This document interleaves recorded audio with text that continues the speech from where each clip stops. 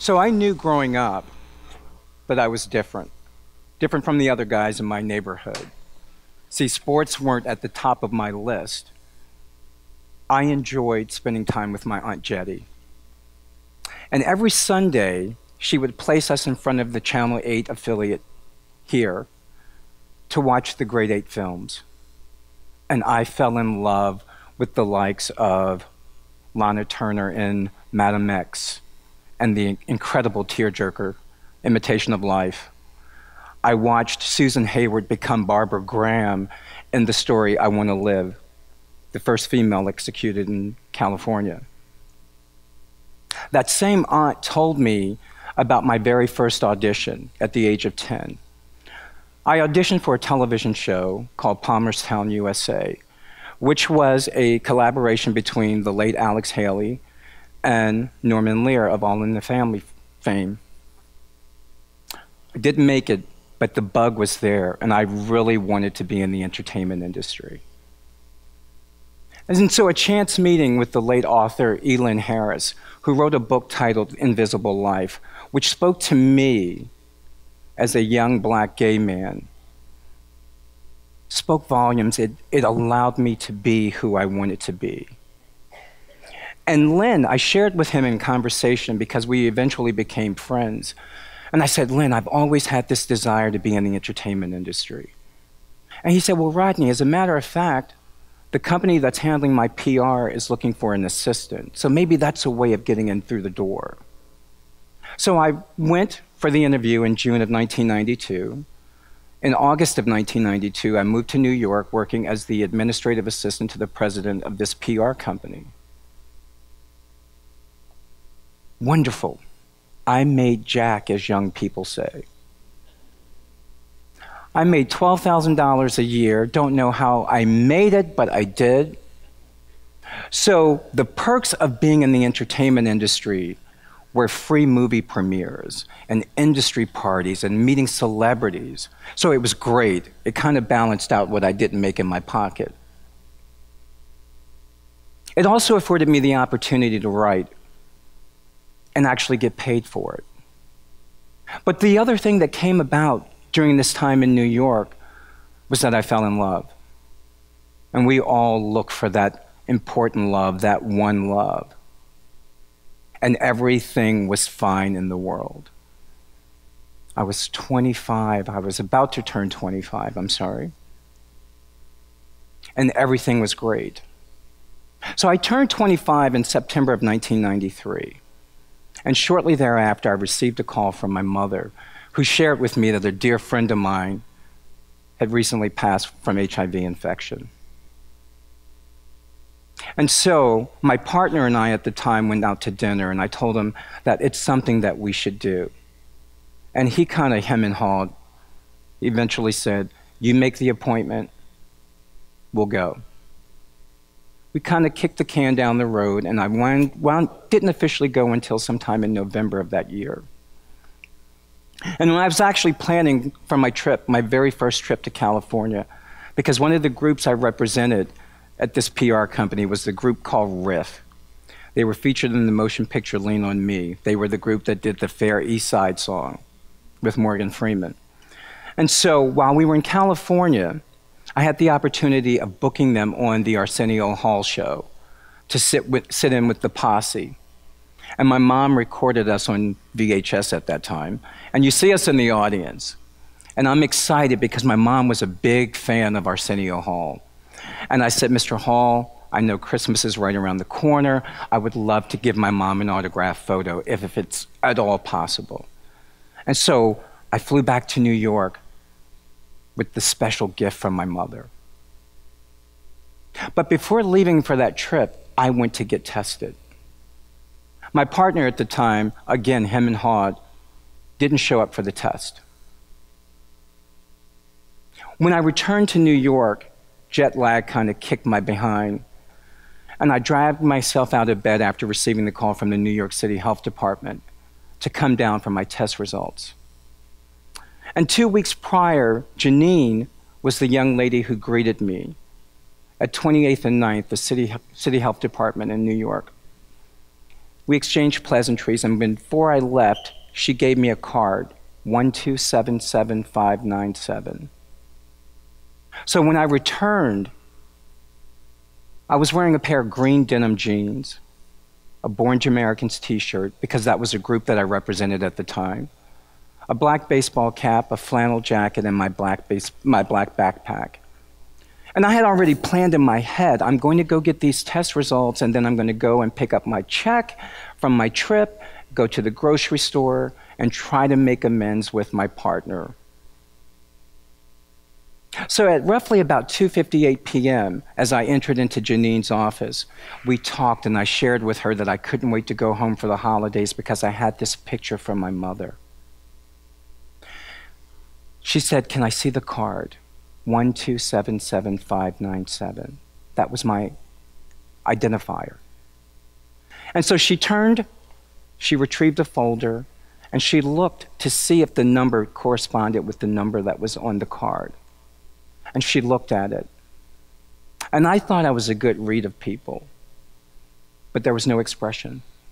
And so she closed the folder, and she came and she sat beside me, and she opened the folder, turned it around, and it said, "Patient has tested HIV antibody positive."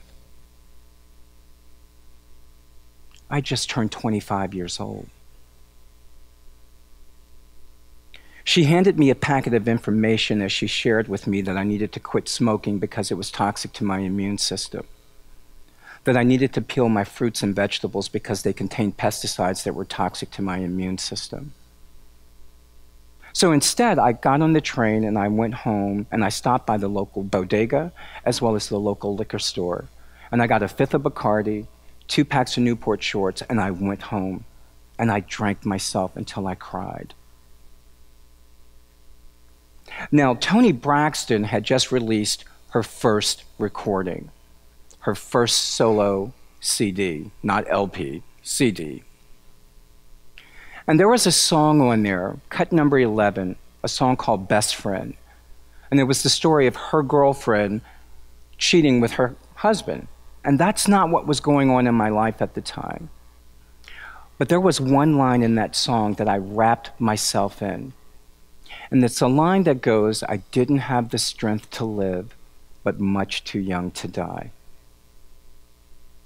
I had just turned 25. And I knew that I was heading home to gift this autographed photo to my mother for Christmas. And that was the hardest call I ever had to make. I'm the only child. I am a mama's boy, and I wear that title proudly. And I drank myself to build up the courage to tell my mother something.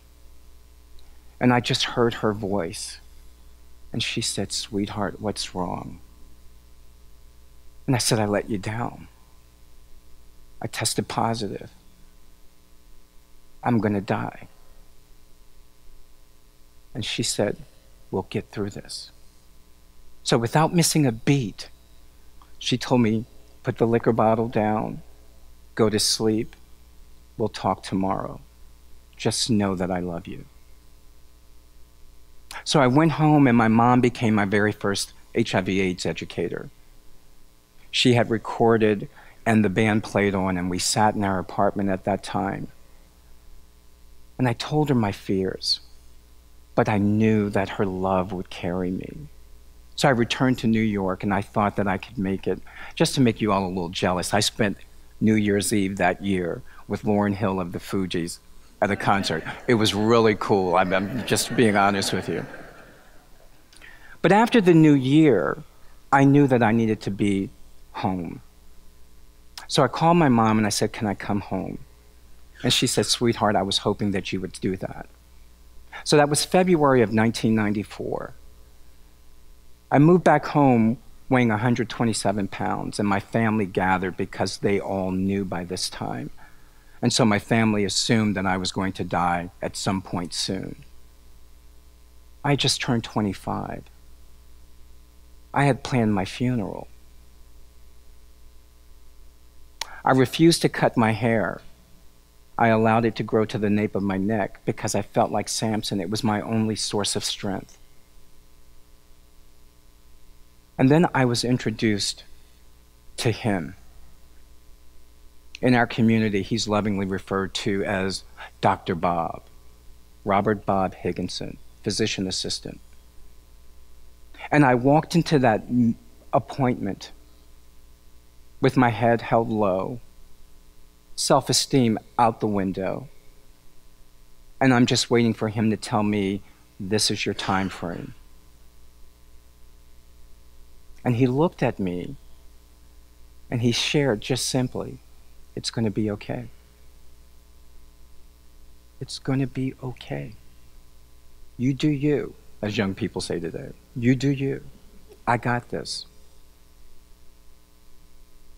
So as I approached 25 years of living with HIV, December 6th of this year, he was right.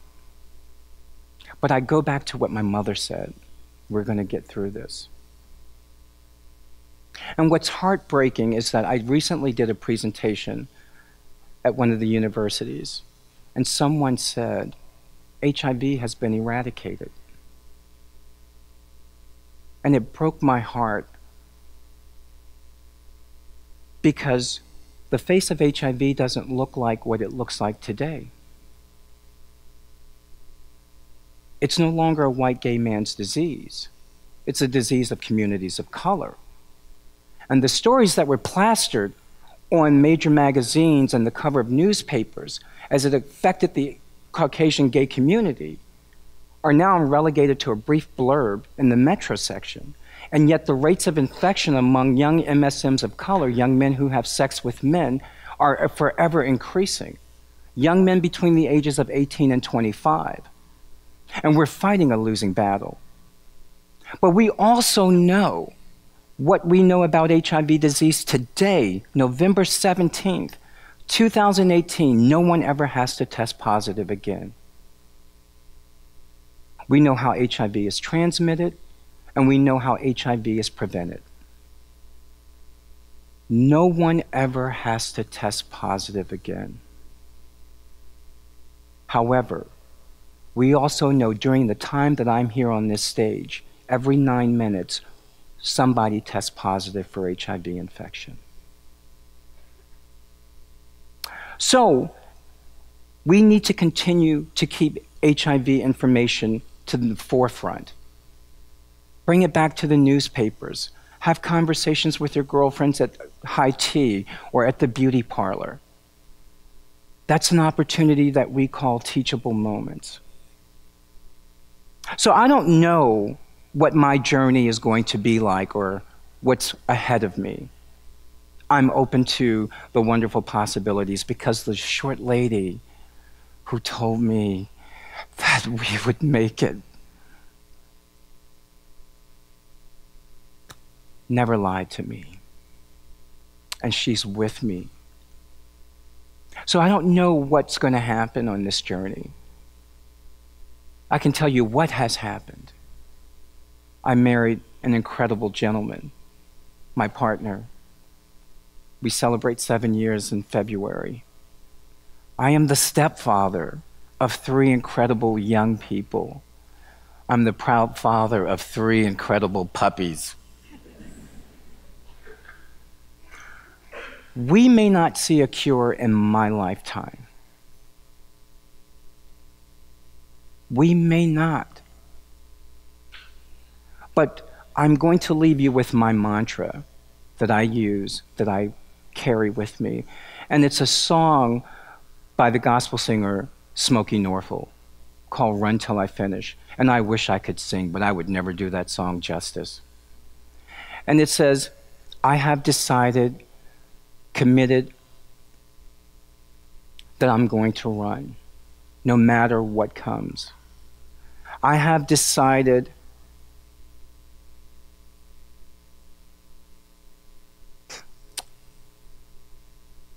to run this race, nestled in amazing grace. I've made up my mind. I don't have much time, but I'm going to run till I finish. Thank you.